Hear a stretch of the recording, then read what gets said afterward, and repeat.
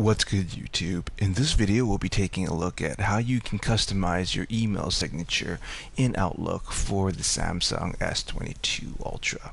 This will work for most versions of the S22. If you like this kind of content, leave a message down below. Don't forget to subscribe, and thanks for watching. So it's pretty easy to change your email signature in Outlook. So what you want to do is actually head into your Outlook settings. So you want to hit the top left corner here with the Outlook logo to be able to go into your profile and your settings. From there, what you want to do is go into your settings wheel here, which is at the left of the screen. From your settings, you want to scroll down until you see signature.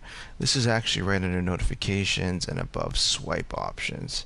If you hit signature, you'll see the default signature for Outlook is Get Outlook for Android, and you can actually just edit it like a text field using the virtual keyboard to whatever signature you want.